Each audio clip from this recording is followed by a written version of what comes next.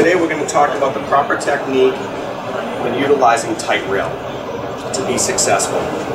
When talking to your physician about the traction platform is going to be completely different than what we would typically utilize with our laser system.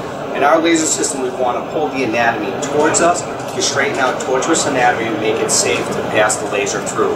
The laser is stiffer than the TightRail, so the TightRail that has so much flexibility, all we want to maintain is a coaxial alignment. So direct your physicians to first maintain a rail using a hemostat or his hands, then grab your thumb, groove into the back strap of the TightRail.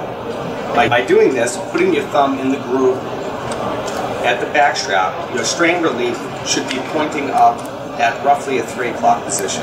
In doing so, that should give you the proper amount of back tension and forward momentum to successfully go through these typical binding sites.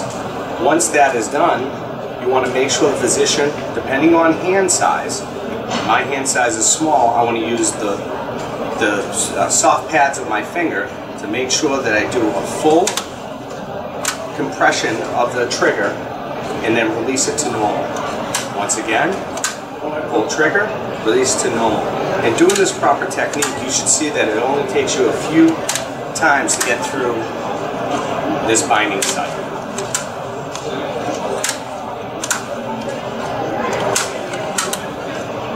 If you find that your physician during training is taking multiple turns or consistently pressing on the trigger, therefore he's probably either holding too much traction or too much forward momentum. When getting to the second binding site, I treat this such as when the physician gets to the inaudible SVC junction, that I should have him reset his traction platform, because at this point he may be too far back to be in a comfortable position. Reset it closer to the handle.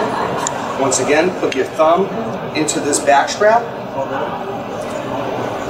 Enough forward pressure, and then engage the second binding site. Once again, my traction platform is very light. I'm letting the device do the job for me. In only a few times, it should go right through.